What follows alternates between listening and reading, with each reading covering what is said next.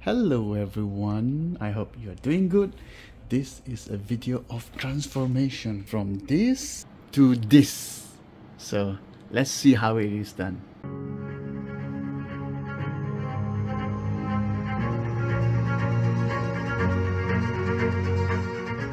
This is the old system with 700 watt, and then you see this is not a modular, and the graphic card very old.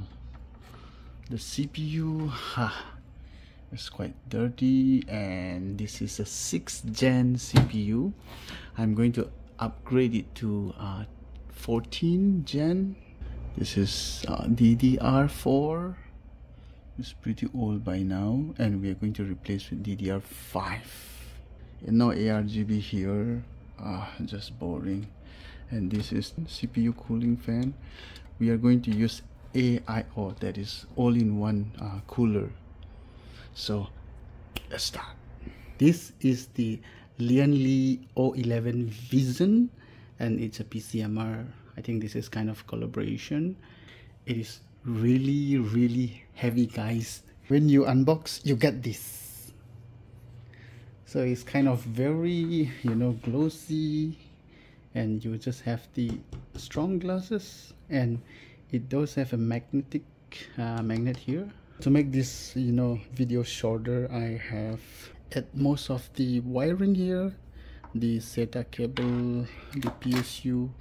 This is from the old system. And what else we have? The ARGB lighting, and it's really messy. Don't worry guys, I'm gonna fix it very soon. And one of the best thing I liked about the radiator, so it's pretty huge. Maybe I can explain it in a short.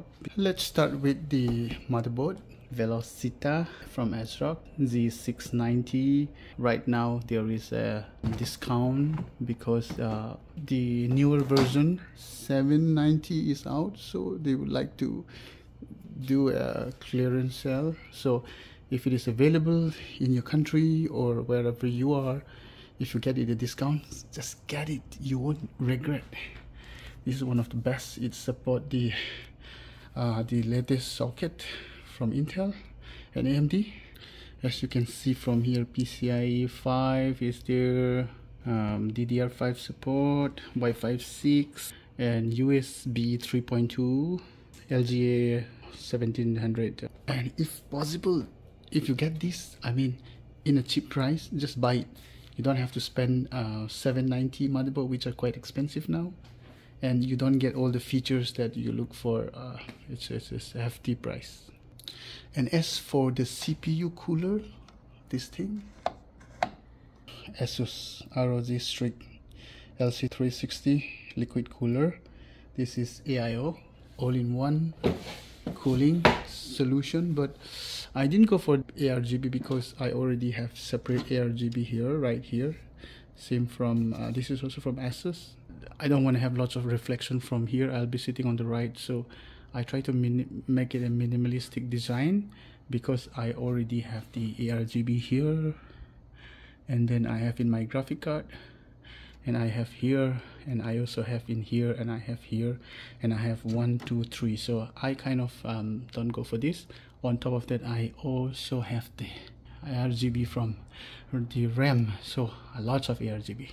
Let's talk about what we need. So I think you need your screwdrivers and stuff just in case, because I'm working with my old system. This is the SSD M.2 slot for 2 TB from XPG, and RAM is also 32 gig from XPG again, and this is a 6000 mega transfer per second, and it also this is also ARGB.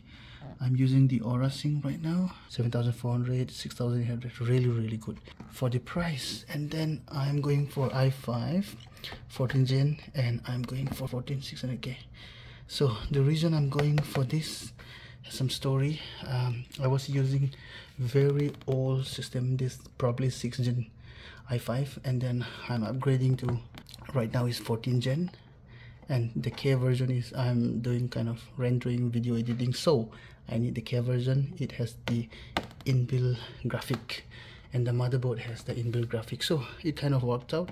Even if you don't have a dedicated graphic card like this. This is from Palit. This is where I bought this, I think maybe a year ago or a couple of years ago. Just run your daily stuff, play game, editing 4K should be very smooth. If you're going for i7, i9, remember the prices may be high, and then you need to also buy expensive PSU, power supply unit, in order to support those power, because I don't want to spend a lot of money and I don't want to waste power consumption, because I'm not doing anything heavy. I'm just going for i5. That should be sufficient for my daily needs.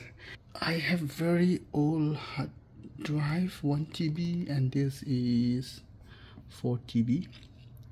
And if you have any old hard drive, maybe if possible try to copy to one of them and try to use the largest one.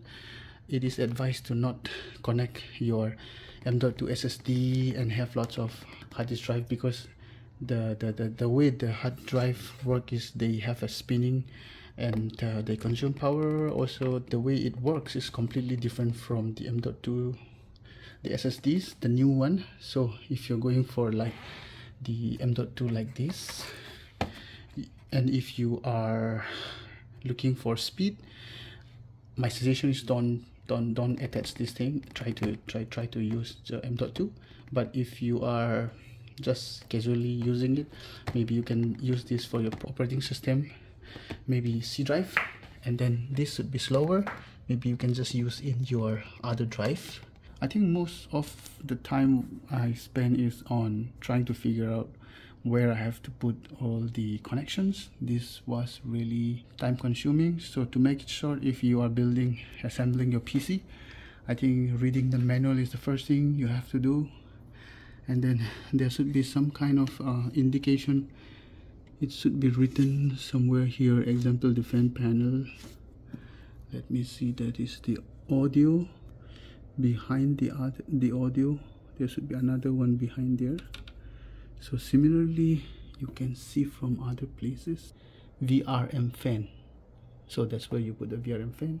Your motherboard power supply should be this cable. Normally it never changes. It's been always this type of pin. Front end panel, where you have your USB 3.2 stuff like that. Your M.2 slot, you can either use this, but for your SSD, the preference is always on the top one, number one. And if for your graphic card, one slot, 2 slot, and 3 slot. I can use any of these, but actually there is a PCIe LAN here, another PCIe LAN here. According to the documents, it is recommended to use this one first, but in my case, if I put it here, it is going to block the beautiful LED and the lighting. So what I'm going to do is I will put in this slot. So I've already opened this case, so I'm going to put it here, and then let's see how it goes. The airflow, the way I design is, this one should be the exhaust fan. The air will be absorbed from here. There's a filter actually here. This is the filter. The air will be absorbed from here, then it will be pushed upward. I have my GPU here, graphic, and the graphic would have its own 3 mini fan that would absorb and then exhaust on the other side. And then the CPU already have the cooler, which is absorbing the hot air from around here, and then it will throw out at the back. So whatever is left on the left hand side would be again absorbed and thrown out by this other small fan. So that is how I design my airflow. This is Mr. Iron Man Wi-Fi 6. It's quite interesting, the design, and I have been using for quite some time, and it is very stable and very strong. The signal is quite strong. So I'm gonna speed up and start fixing all the cable first, then let's continue.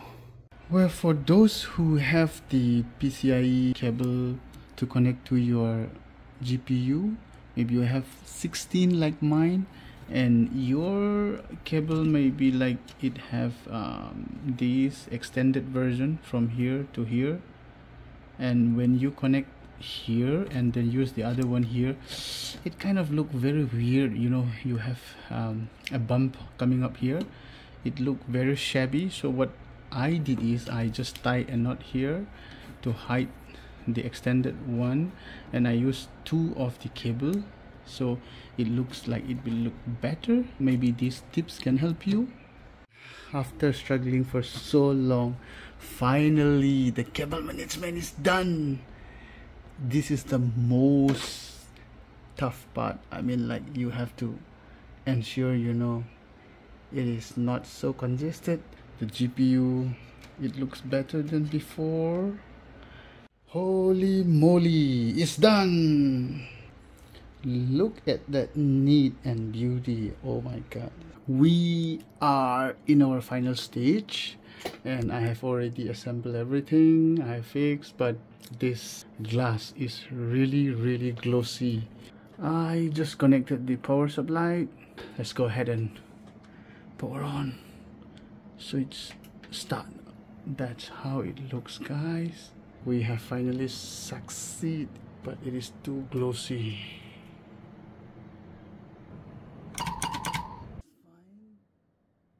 I have actually connected two HDMI to another monitor, and it seems to be working fine. This is the thumb drive, latest one. It should have about 400 Mbps transfer rate. That's what it says in the paper. I am going to test the front panel, and then we'll see if the system can detect. If it can detect, then everything is fine. If it cannot detect, maybe I missed something. The old one, let's try with this port. Let's see. So it works. And try the other side, type C. That is awesome. To test the sound, what I did is I connected from this Sony speaker directly to here and change to Realtek. That should be the speaker. We can test.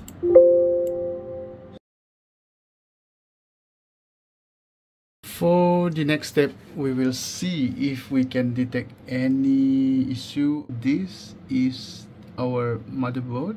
Everything seems to be normal. The fans are working fine. Let's check the CPU. We should have about 20 threads. Open the task manager, go to performance, go to CPU. We have the logical processor 20 core. Go to manage, this manager. Overall, I think okay. Let's run this command. Click on the first display and it should show you your graphic card. VRAM is the dedicated one. That is what I'm looking for. 10 GB, that is fine. So far okay. So we are good with the graphic. As you can see here, the GPU fan, it seems to be not spinning.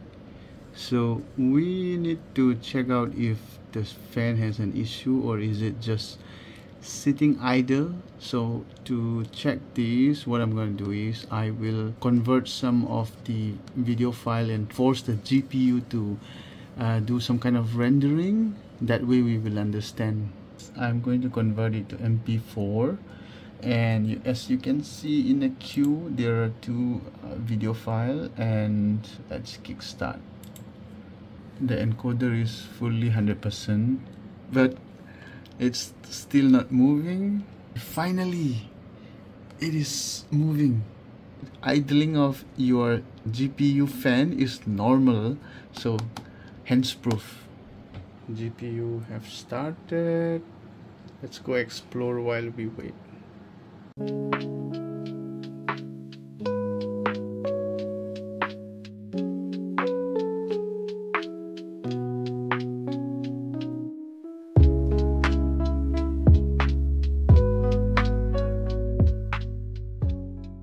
For the GPU, seems to be we are on the top.